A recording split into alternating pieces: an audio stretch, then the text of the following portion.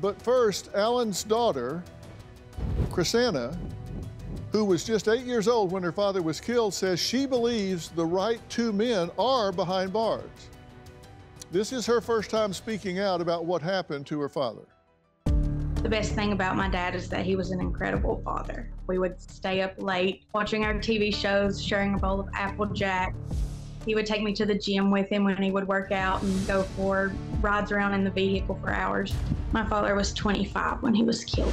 He was only a police officer with Waverly Police Department about 2 months before he was shot. My dad was trying to get a drug task force together to try and fight the crime on drugs. From the research I've done and from the details from the case, my father was in the process of trying to arrest Terrence and Ferrone when he was shot.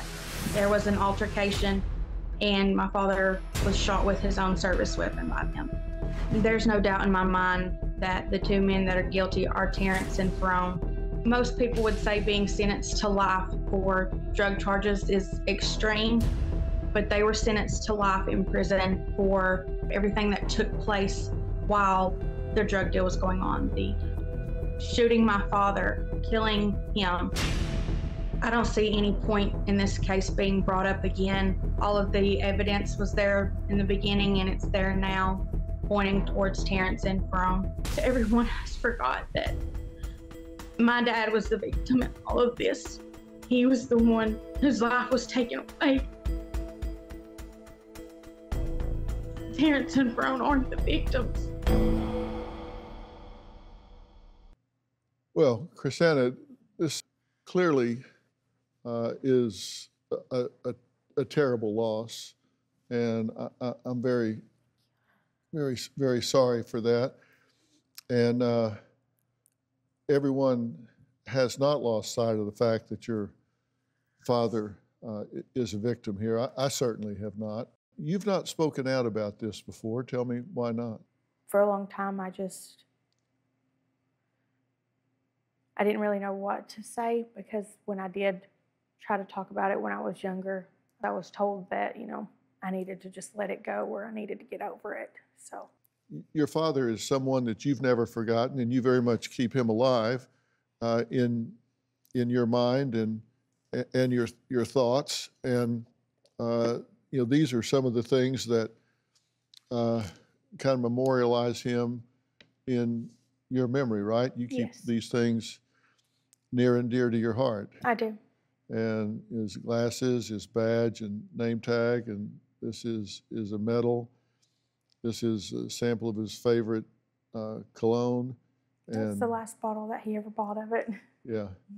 And you keep these things prominent in your home and life, so you don't forget him at all. Exactly.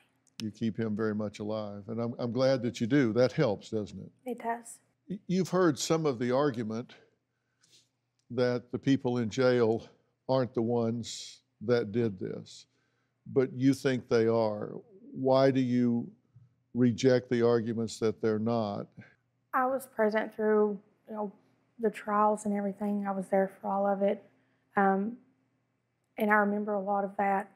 And then as an adult, I have spoke with the authorities that were over the case and worked the case and everything. And they've, gave me information, everything from then to go over.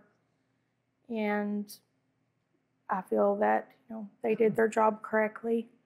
And I haven't seen anything that's made me feel otherwise. And I just feel in my heart that they are the right ones. When they were arrested and charged with killing your father, they both took a plea deal. And when they took a plea deal, that meant to you they wouldn't take a plea, they wouldn't plead for something they didn't do, right? I don't know why they would take it. If they didn't have something to do with it, I would have.